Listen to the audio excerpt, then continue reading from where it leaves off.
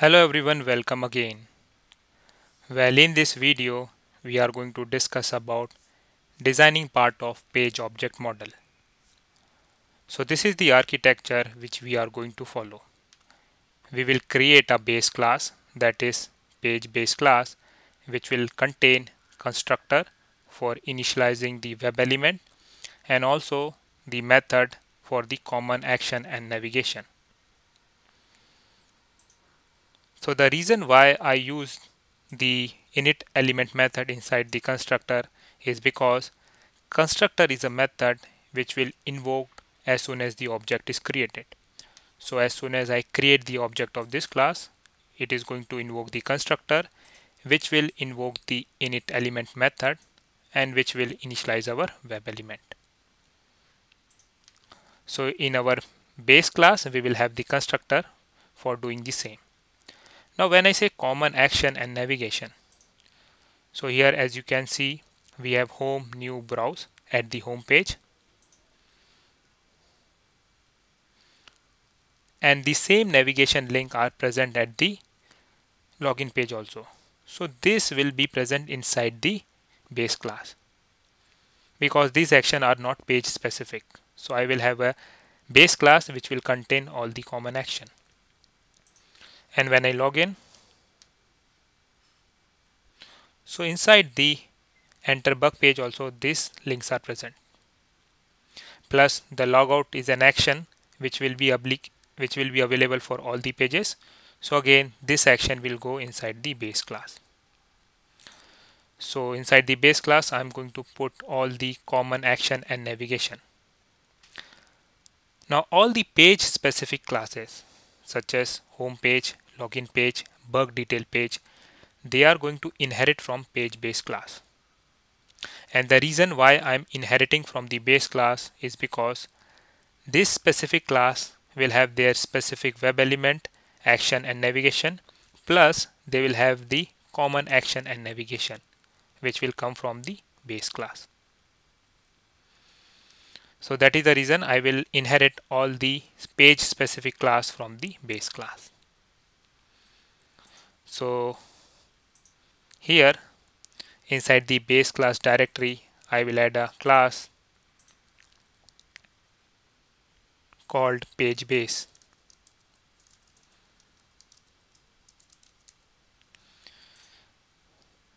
I'm going to make this class as public. First of all, I will create the iWebDriver variable driver and the constructor for initializing the web element. And this constructor will take the argument as iWebDriver.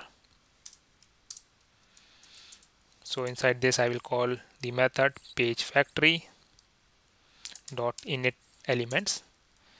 The argument is driver and this. So as I told you earlier, this is a keyword which will point to the current class. Okay.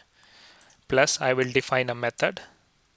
So protected void logout, and the reason why I'm making it as protected so that it can be accessed only by inheritance. So here I will call if generic helper dot is element present by dot xpath.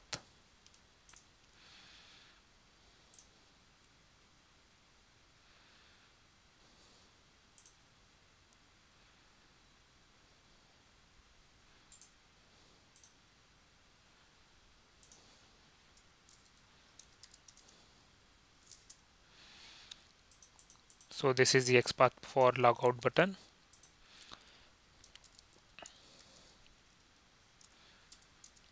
And here I will call button helper dot click button, and the argument is this. So it will click on the logout button.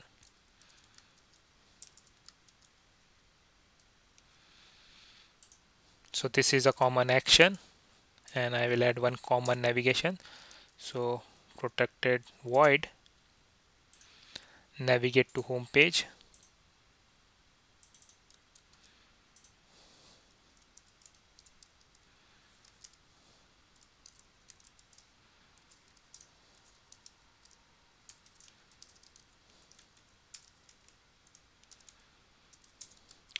So first of all, let me define a web element for home link.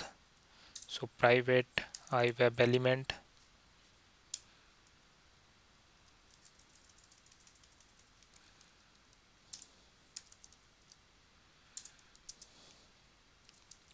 home link.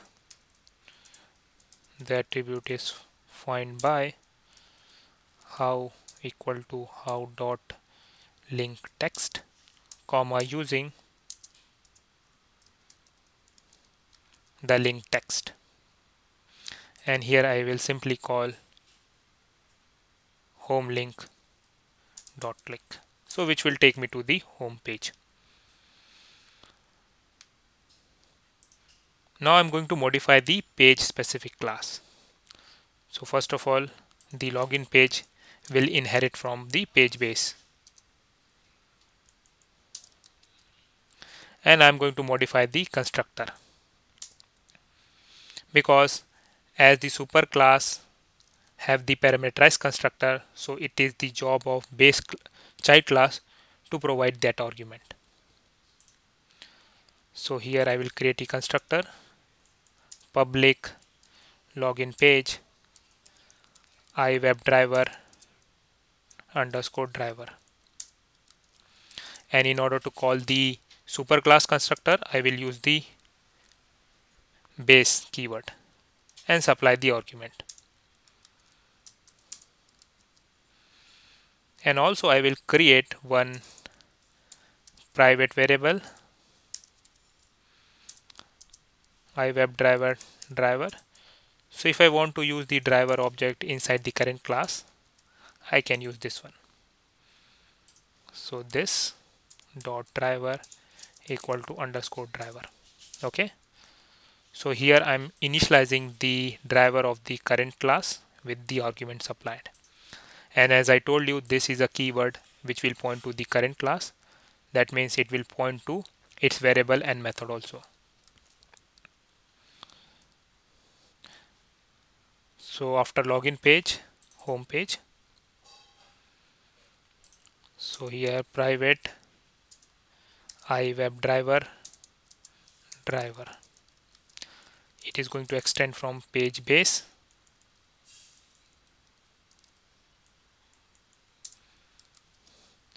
and I'm going to modify the constructor. So public home page iWebDriver underscore driver, call the base keyword to supply the argument to the superclass constructor, and this dot driver equal to underscore driver. So as we know that this particular page is going to return me the login page object when click on login file a bug link. So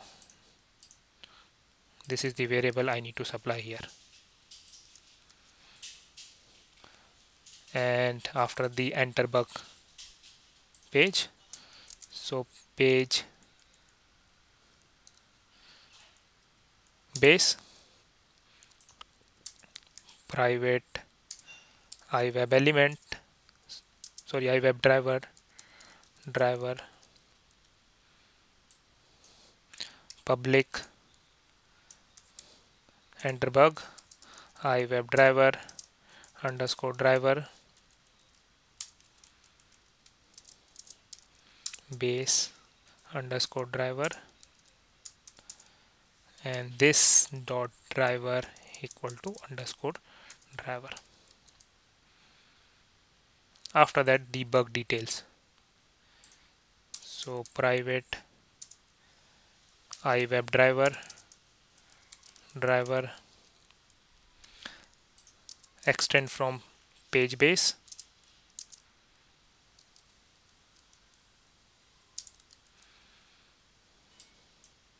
so public bug details iWebDriver underscore driver base underscore driver, and this dot driver equal to underscore driver.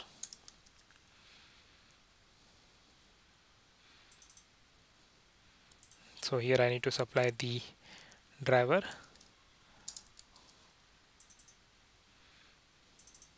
Okay, so this is done. Now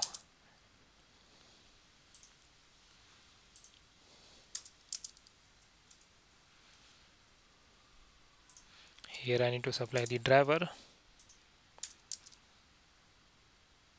So as you can see here, the logout method and navigate to home. So this is coming from your superclass, that is the page base. Okay, so that is the reason I made those method and those method as a protected.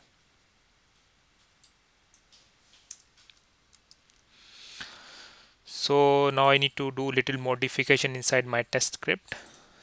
So now here I just need to supply the object of driver. So object repository dot driver, that's all. I'm going to build the solution and again run this script in debug mode. So in this manner, using this architecture, the advantage you have is that you can group the common method and action inside the page base, and all other classes is going to inherit from that.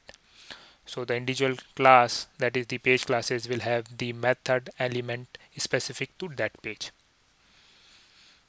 And also you don't need to call the init element method every time.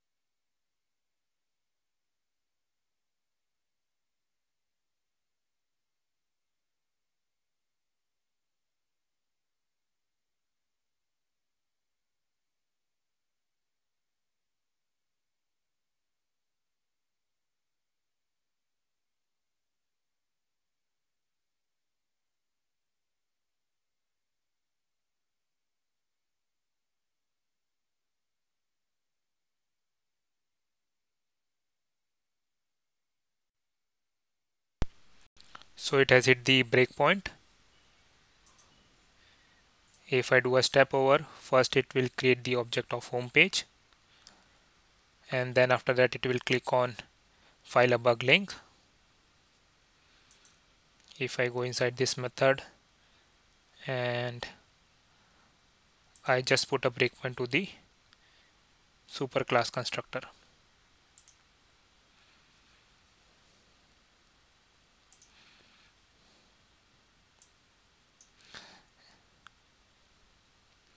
And if I do a step over, so it is going to supply the username, password, click on login button. So as you can see here, it has hit the superclass constructor where it is going to initialize the element. So every page this is going to execute. So we don't need to duplicate this code in every page.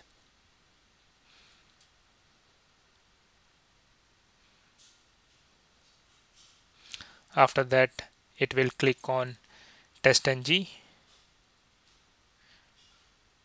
which will take you to the detail page.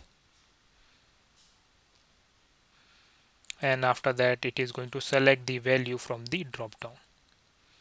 That is trivial.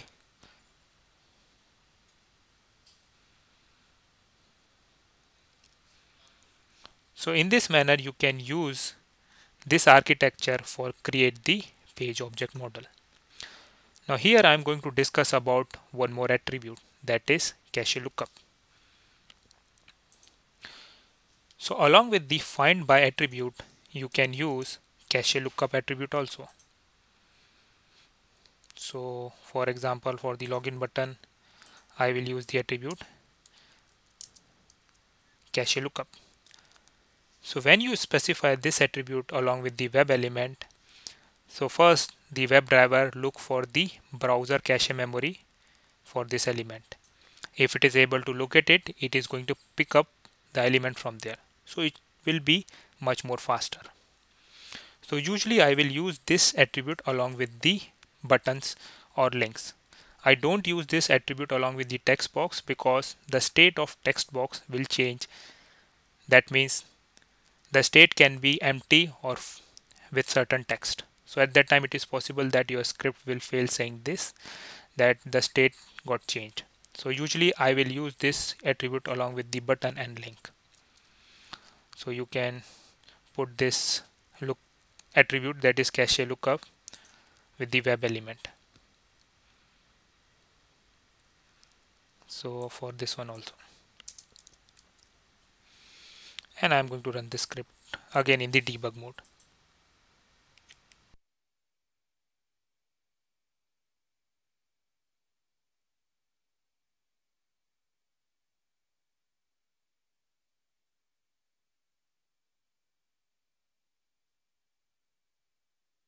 So the advantage of using cache lookup attribute is that it will be little bit faster as compared to the normal script, because it is going to fetch or pick up the web element from the browser cache.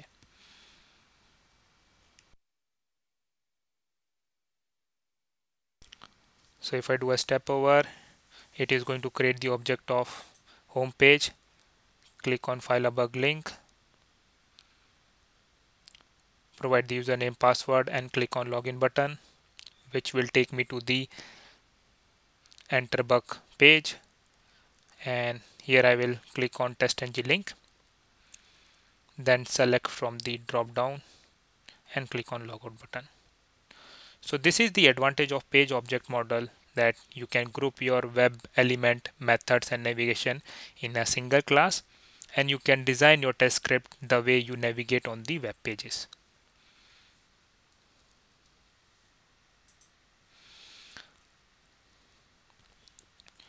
So that's all for this video, and thanks for watching.